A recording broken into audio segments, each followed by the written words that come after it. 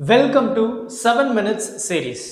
இந்த சீரீஸ்ல எல்லா கான்செப்டையும் 7 நிமிஷத்துக்குள்ள படிக்கிறது தான் நம்மளுடைய முக்கியமான மோட்டோ. இன்னைக்கு நம்ம பார்க்கக்கூடிய கான்செப்ட் என்னன்றத டீடைலா பார்க்கலாம்.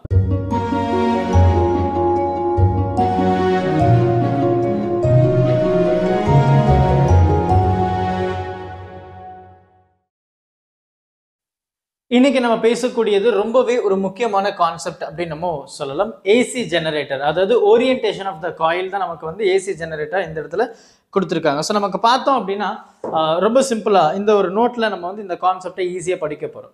இப்போ நமக்கு வந்து பார்த்தீங்கன்னா மேக்னெட்டிக் ஃபீல்டு இங்கேருந்து இங்கே வருது, north pole to south pole வழியாக வரப்போகுது.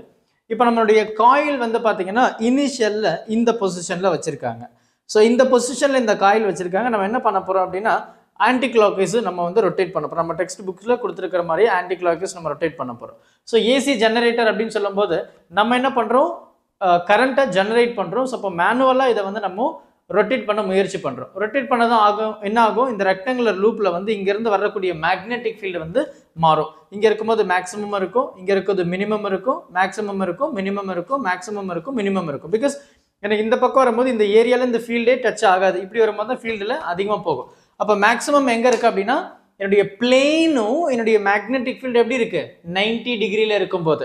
அப்போ நார்மலும் மேக்னெட்டிக் ஃபீல்டு என்ன ஆங்கிள், 0 டிகிரி. இதை நீங்கள் ரொம்ப தெளிவாக நம்ம பார்த்துக்கணும். அப்போ அந்த மாதிரி நம்ம பேசும்போது எனக்கு என்ன ஆகுது, when there is a change in magnetic field EMF is induced அப்படின்னு சொல்லிட்டு நம்ம ஃபாரடே ரொம்ப அழகாக கொடுத்துருக்கிறாரு. அப்போ எனக்கு வந்து இனிஷியலில் வந்து பார்த்தீங்கன்னா இப்படி இருக்குது, இனிஷியலில் இப்படி இருக்குது, ரைட்டா. ஸோ எனக்கு இந்த இடத்துல பார்த்தீங்கன்னா காஸ் தீட்டா 0 டிகிரியில் தான் எனக்கு மேக்ஸிமம் இருக்குது. நல்லா பாருங்கள், காஸ் 0 டிகிரியில் தான் இனிஷியலில் மேக்ஸிமம் இருக்குது. இப்படி போச்சுன்னா சைன் ஹேஸ் நோ எஃபெக்ட். அப்போது நம்ம என்ன சொல்ல போகிறோம், காஸ் தீட்டாவில் எனக்கு அதிகமான ஒரு மேக்னெட்டிக் ஃபீல்டு வந்து இனிஷியலில் மூவ் ஆகுது அப்படின்றத நம்ம இங்கே பேச போகிறோம். Maximum minimum, maximum minimum. So there is a change in magnetic field. எப்போ when the coil rotates அப்போ எனக்கு அங்கே கரண்ட் வந்து ஜெனரேட் ஆகுது, which is the induced EMF. So அந்த இடத்துல நம்ம அப்படி பேசும்போது நமக்கு என்ன தெரியும் அப்படின்னா டி டைம்ஸ் இந்த மைனஸ் இருக்குது, ரைட். அந்த மைனஸ் நான் அப்படியே வச்சுருக்கேன், மைனஸ் அப்படியே வச்சுருக்கேன். D times N5B by DD அப்படின்னு சொல்லலாம். இந்த இடத்துல 5B அப்படின்றது நமக்கே தெரியும், which is nothing but the magnetic flux.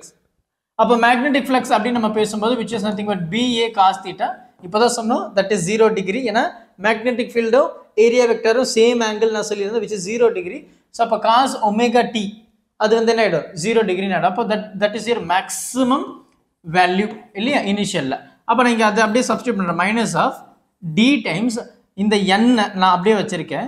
5Bன்றது என்ன, BA cos omega t upon DD. இப்போ இந்த இடத்துல பார்த்தீங்கன்னா எனக்கு என்ன சேஞ்ச் ஆகுது, angle alone changes, number of turns, magnetic field area remains same. அப்போ எனக்கு என்ன சேஞ்ச் ஆகுது அப்படின்னா இந்த டேர்ம் காஸ் ஒமேகா டி மட்டும் எனக்கு சேஞ்ச் ஆகுது. அதை மட்டும் நான் டிஃப்ரென்ஷியேட் பண்ண போகிறேன். அப்போ இந்த மைனஸ் சைன் இருக்குது, என் இருக்குது, பி இருக்குது, ஏ இருக்குது. காஸ் தீட்டாவை நம்ம டிஃப்ரென்ஷியேட் பண்ணும்போது that becomes minus omega, right. So அதாவது மைனஸ் சைன் தீட்டா தான் எனக்கு அங்கே ஒமேகா இருக்கிறதுனால நான் அப்படியே ஆட் பண்ணிக்கிறேன். So omega sine omega t. இப்போ இந்த மைனஸ் என்ன ஆகிடும், ப்ளஸ் ஆகிடும். NBA omega sine omega t இல்லையா. இது என்னது, என்னுடைய மேக்ஸிமம் EMF. இப்போ இந்த இடத்துல NBA ஒமேகா அப்படின்றத நான் என்ன சொல்ல போகிறேன் அப்படின்னா நான் EMன்னு எடுக்கிறேன். அப்போ E which is equal to EM sine omega t. அப்போ இது என்னது, பீக் EMF இல்லை பீக் வோல்டேஜ் இல்லை மேக்ஸிமம் வோல்டேஜ் அப்படின்னு நம்ம சொல்லலாம். அப்போ என்னுடைய EMF வந்து நல்லா கவனிச்சிங்க அப்படின்னா எனக்கு இந்த கிராஃப் படி இது 0 டிகிரி, இது 90 டிகிரி, இது 180 டிகிரி. அப்போ 90 டிகிரியில் எனக்கு மேக்ஸிமம் EMF வந்து இன்டியூஸ் ஆகிருக்கு இல்லையா. அப்புறம் இது வந்து 180, இது 3π/2 அதாவது 270, இங்கே பார்த்தீங்கன்னா 360. இந்த இடத்துல எனக்கு 0 EMF because sign 0 becomes 0, sign 90 becomes maximum. அப்போ இந்த இடத்துல எனக்கு மேக்ஸிமம் வேல்யூஸ் வந்து இருக்குது, which is 270 degree.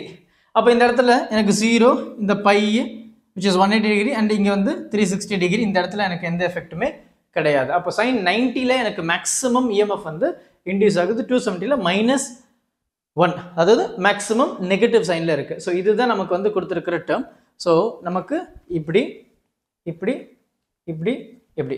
So there is a change in magnetic flux in a given rectangular loop. So there is a EMF induced Faraday concept. ரொம்ப simple தான். பொறுமையாக பாருங்கள். டவுட் எதுனா இருந்தது அப்படின்னா மறக்காமல் கமெண்ட் பண்ணுங்கள். Thank you. Help this with a smile.